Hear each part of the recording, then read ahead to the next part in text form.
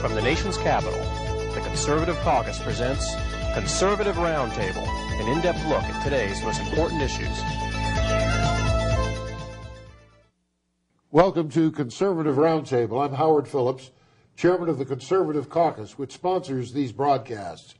We're privileged to have as our guest Dr. Thomas DiLorenzo, who has published more than a dozen books, somewhere in that neighborhood, and who is perhaps the nation's leading expert on one of the greatest scoundrels in American history, Abraham Lincoln. Now, how did you come to conclude that Lincoln was a scoundrel? Well, Howard, I'm a free market economist and a libertarian on most issues that you could talk about on a show like this. And I came to the belief that Lincoln was a nightmare for people who believe in free enterprise and constitutional liberty based on his actions, not his pretty rhetoric. If you read his rhetoric, like I tell people, even Bill Clinton will look like a great president if you judge him only by his rhetoric. But if you judge him by his actions, you get a very different story. Well, as Eliza Doolittle said in My Fair Lady, words, words, words, I'm so sick of words. Yeah. That's all you lighters can do. And that's all they could do. So you've written The Real Lincoln, Lincoln Unmasked, and other books on how capitalism saved America, Hamlin's Curse. What were the most unconstitutional things that Lincoln did during his presidency? Well, he started the war without the consent of Congress. He invaded his own country. He invaded his own country. You know, he took an oath to defend the Constitution, which means defending the liberties of the people of his country. At West Point, students were taught that secession was a right. That's right. Many states adopted the Constitution on condition that they could secede. That's right.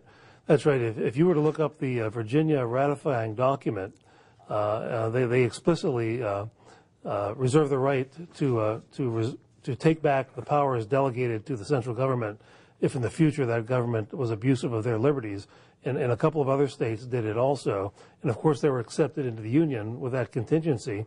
And I believe that meant that all the states assumed that they had those rights because the Constitution doesn't give one state more power or more privileges than any other state. And so, yes, there's a man named John Rawle whose book was used at West Point before the Civil War, who made the case for why secession was legal. And also, in 1860, the Congress introduced several laws to make secession illegal. And I think that proves that they all knew that it was legal. Otherwise, why would they introduce legislation to make it illegal? And they never passed, by the way. Yeah. But then after the war was over, the Supreme Court, with the Lincoln appointees, issued a statement that secession was illegal and unconstitutional.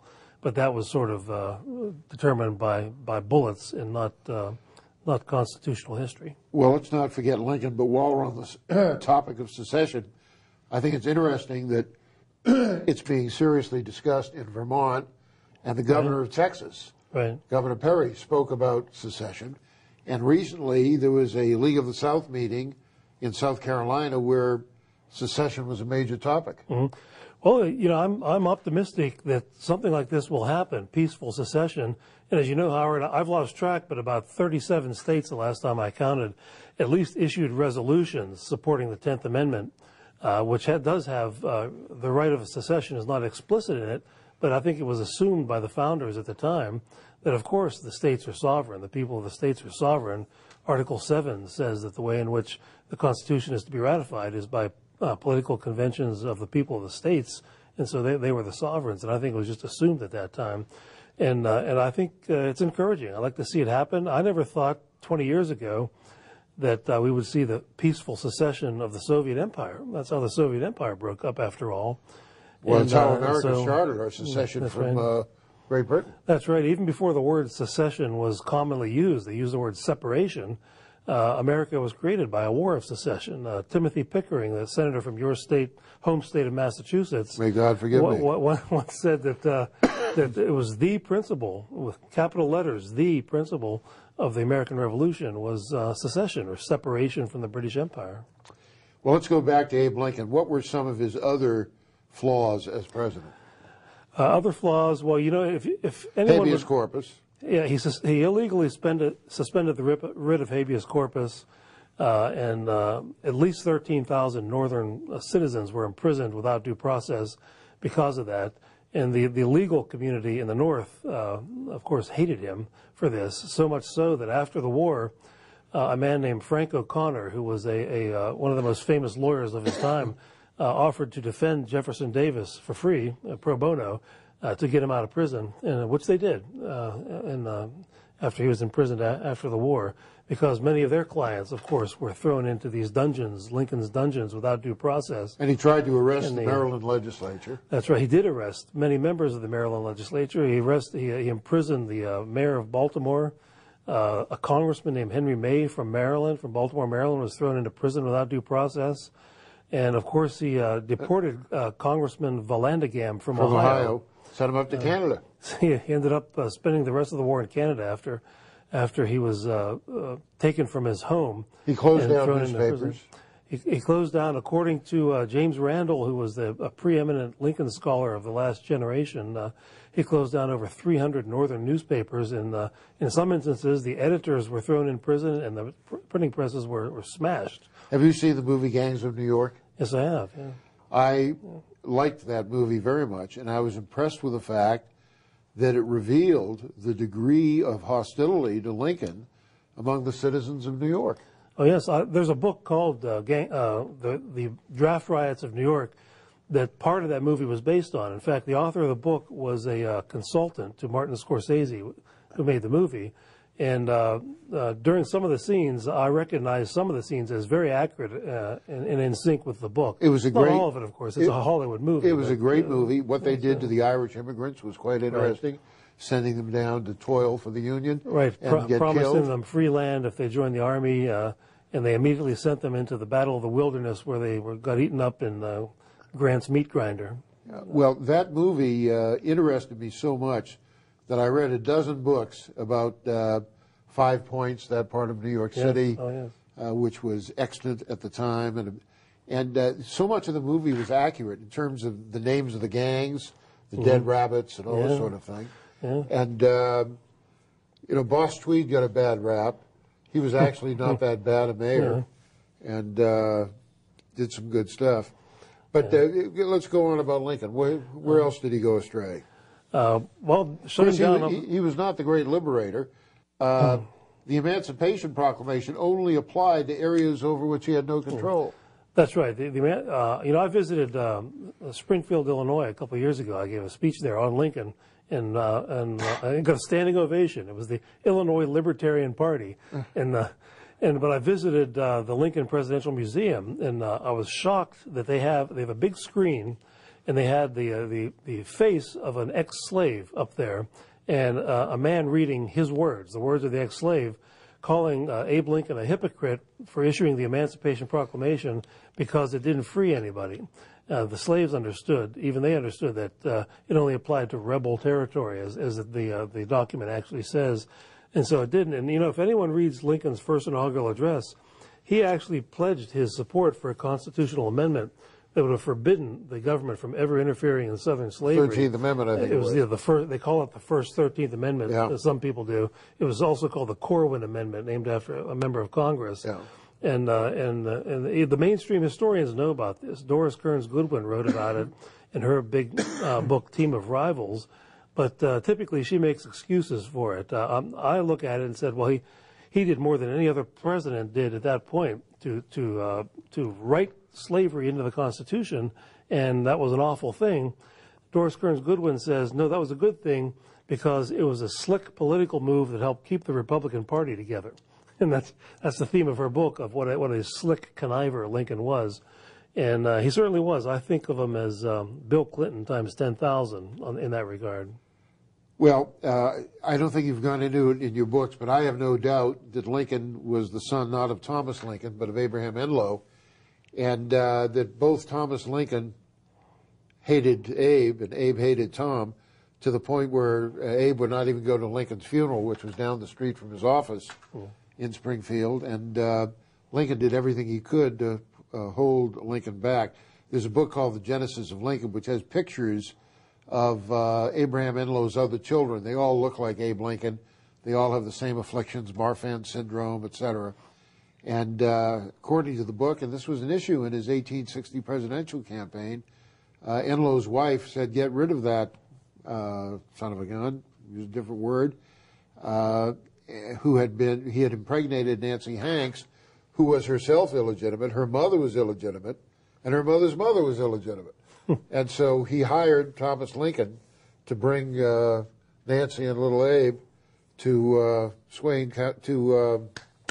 Kentucky, Hardin County, Kentucky, and Enlow had lived in Swain County, Kentucky. We have to take a break here. There's so much we can say about Abe Lincoln. When we come back after these messages, we're going to talk about one of Lincoln's heroes, not mine, Alexander Hamilton. Stay with us and Professor DiLorenzo.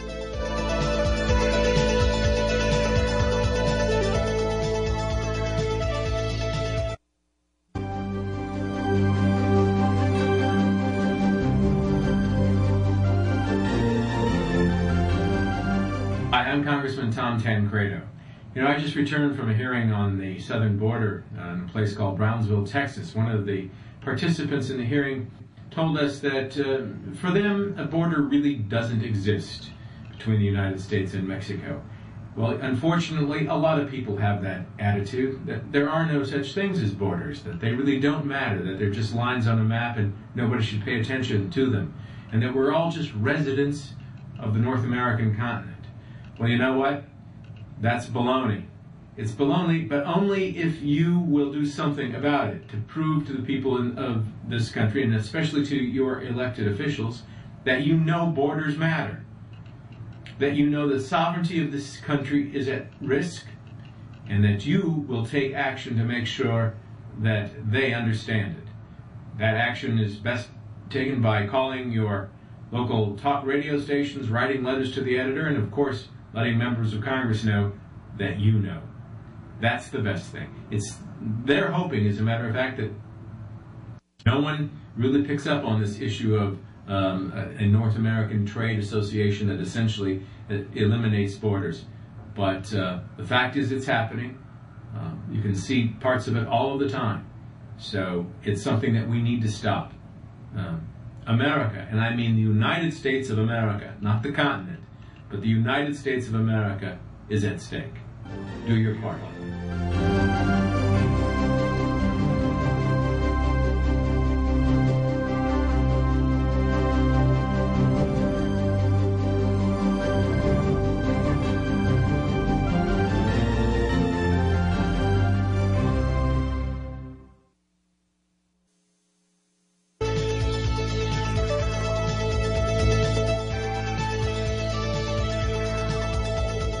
Welcome back. I'm Howard Phillips, chairman of the Conservative Caucus, which sponsors Conservative Roundtable.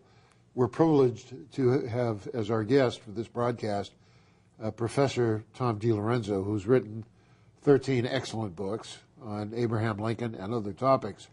And one of the other topics is one of Abraham Lincoln's heroes, Alexander Hamilton. Another of Lincoln's heroes was Henry Clay, a truly evil man. As a matter of fact, Lincoln gave the eulogy at Clay's funeral, if I'm correct. I recall He gave a eulogy. A eulogy. Yeah.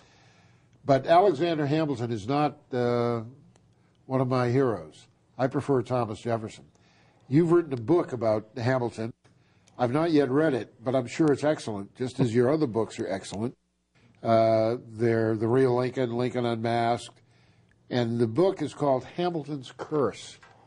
Right. What is Hamilton's curse? Well, basically, the theme of the book is that Hamilton and his political compatriots essentially wanted to bring the British system to America after the Revolution. They wanted a big centralized government with a permanent president, effectively a king, who would appoint all the governors and have veto power over state legislation. So essentially a British king, and they would use this power, this centralized power, for economic purposes, to create an empire that would benefit primarily the wealthier business class, such as it was in America, mostly from New York, New England, where Hamilton was from. Didn't he do that by redeeming worthless currency and currency that was worth a lot? Well, that was part of what Hamilton did with the nationalization of the debt. But the Jeffersonians looked at this and said, essentially, we just fought a revolution against that system. Why would we want to bring it here? And America had a battle for, as I see it, for about 70 years over this idea of bringing a centralized government that would pursue empire, like the British Empire, to America. Jefferson himself thought that this would be a mortal blow to American liberty, and he fought it tooth and nail every step along the way, and so, as did his political descendants. But I think the Civil War was sort of a breaking point where all these things Hamilton wanted pretty much came into being after the 1865 era. And of course, one of Hamilton's great allies was John Marshall, right? Who did great harm to our country as Chief Justice of the United States. In my book, one of the chapters is entitled Hamilton's Disciple, How John Marshall Destroyed the Constitution. One of the things Marshall did is he repeated Hamilton's, not even a theory, a superstition, that the states were never sovereign in order to justify centralized power of government. So in some of his key decisions, Marshall was a pure Hamiltonian. He even quoted Hamilton verbatim in some of them in making arguments for a broad interpretation of the Welfare Clause and the Commerce Clause, and you know how that turned out. And Howard, he basically said the Supreme Court owns the Constitution. We can tell you what it really means. Right. He was really saying John Marshall owns the Constitution when he said that we should have the sole right to for judicial review. He was saying John Marshall should.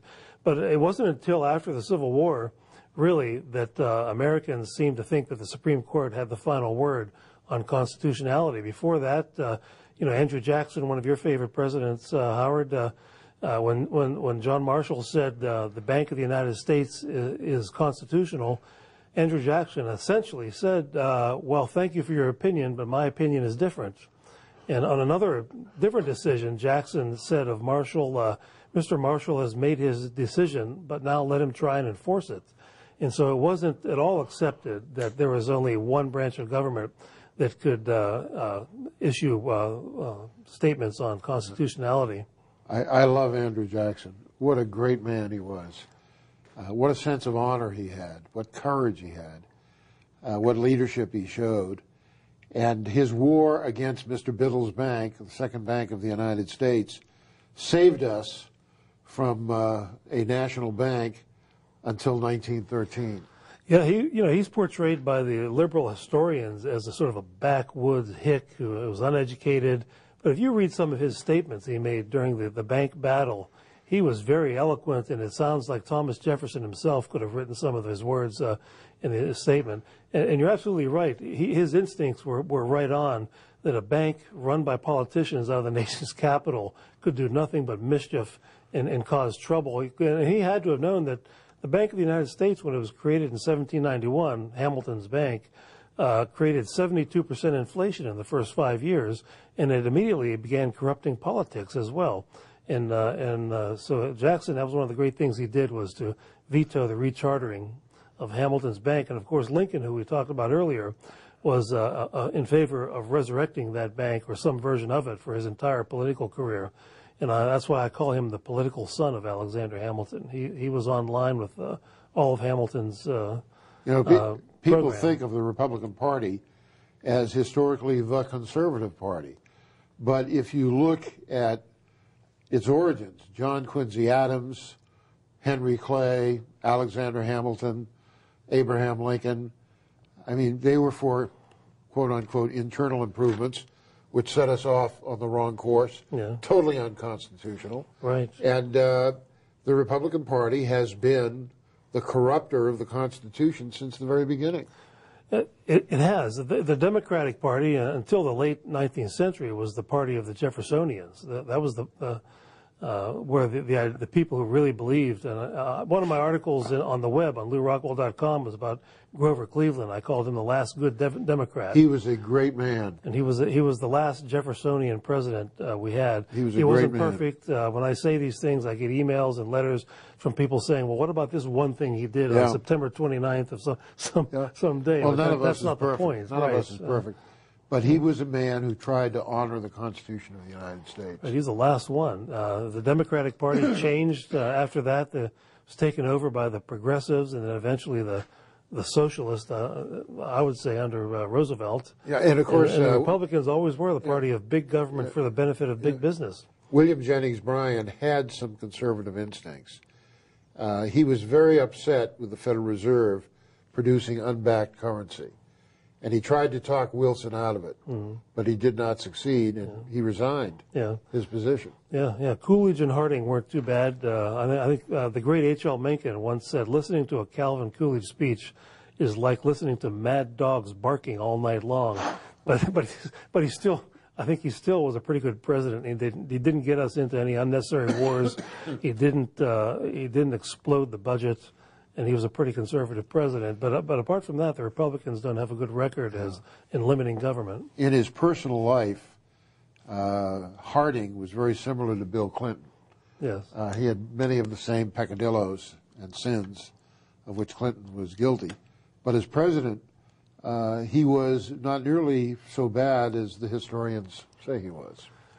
Well, they say he was bad because he didn't expand government as much as the history profession would like to see government expanded. That's the way they usually rank presidents in terms of how big a war they get us into and how much they increase spending by. And Teddy Roosevelt was the opposite. He was a great man in his private life, but he was a horrible president in terms of expanding the government and having the government do all kinds of unconstitutional things. Yeah, he reminds me a lot of Herbert Hoover. He was sort of thought himself as a social engineer. Hoover literally was an engineer, a mining engineer, and he thought human beings and society in general could be engineered by smart people like himself. At the 1940 Republican National Convention, Herbert Hoover, according to reports, had learned his lessons, the things he had done wrong that basically were precursors of what FDR did in the Great Society, and he was going to give a great speech criticizing himself, criticizing FDR-style policies, and opposing U.S. intervention in World War II, and critiquing Wendell Willkie. But Willkie's people turned off the microphone. They screwed up the microphone so no one could hear what Herbert Hoover had to say.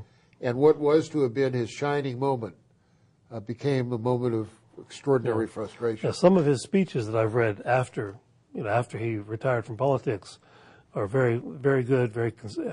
Any conservative would like them. Yeah. But as president, he was a big interventionist. And it is true that Roosevelt simply picked up where he left off. I remember starting the New Deal. I went to the Hoover Presidential Library in West Branch, Iowa, I guess it was. And I spent a day or two there, and I read much of what Hoover had done. And I came to realize what a real liberal he had been as president and in his private life, in World War I and during the 20s and so forth. Generations of school children have been told a lie that Herbert Hoover was an advocate of laissez-faire, and that's what caused the Great Depression. It is a lie. He wasn't. He was a big interventionist. I had the privilege of meeting Hoover at a YAF convention, I think in 1960, and I had a nice chat with him. But one last thing before we go to our break. We're overdue on the break. Harding had an extraordinary cabinet. He had Andrew Mellon as Treasury Secretary. He had Charles Evans Hughes as his Secretary of State, etc. The whole cabinet was made up of exemplary, renowned individuals. And he may have been, the weak person at the top of the huddle. But he had attracted some extraordinary people to serve in his cabinet. Yeah, and Mellon was a great Treasury Secretary. He did a lot to create the boom of the early 1920s. There was a depression in 1921, but it ended very quickly because they essentially did nothing and they let the markets adjust. There was no big intervention, but that was the last depression we had in America where the government didn't become hyper-interventionist in response and make things worse as it did during the Great Depression. Well, Tom, you know so much. We could continue this conversation forever, but I've got to take a break. Stay with us. We'll be back right after these messages.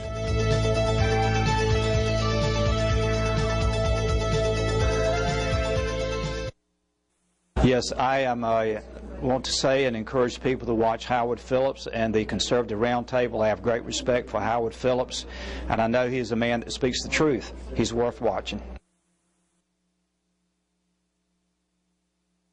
Welcome back. Our guest has been my good friend, Dr. Tom DiLorenzo, who's a professor of economics at Loyola University, who has published 13 excellent books. I've read some of them.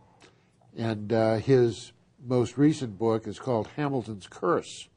Before we get into Hamilton's Curse, let me just tell you, if you're interested in the kinds of issues we discuss on Conservative Roundtable, please check out our website, www.conservativeusa.org. If at no cost you want to receive some of our publications and literature, fax us your name and address at 703-281-4108, or you can snail mail us at TCC, the Conservative Caucus, 450 Maple Avenue East, Vienna, Virginia, 22180. Tom, tell us about Hamilton's Curse. There have been a lot of books written about Alexander Hamilton, a couple of them in the last several years. What makes your book different and worth reading? Well, he was the founding father of central banking, the founding father of crony capitalism, the founding father of the idea that we should have a large public debt. And that's why when the book came out in last October, I immediately got on MSNBC, the Morning Joe show, because the press release from Random House explained how this is really the origins, these ideas of Hamilton's, of the current economic crisis. And I tell the story of how there was a battle over these ideas for decades and decades in America, and we finally became a Hamiltonian country. I quote George Will as saying, Americans like to quote Jefferson, but we live in Hamilton's country, essentially. And I agree with that, but I call it a curse on America, because he was also the founding father of constitutional subversion. He invented the idea of implied powers of the Constitution during his debate with Jefferson over the Bank of the United States, for example. And so I think that's why I call it a curse. And my book is based mostly on Hamilton's economic and political ideas. It's not a biography, per se. Read the book, Hamilton's Curse, by Dr. Tom DiLorenzo. Tom, thank you for joining us on Thanks this for having me, podcast. Howard. We really appreciate it.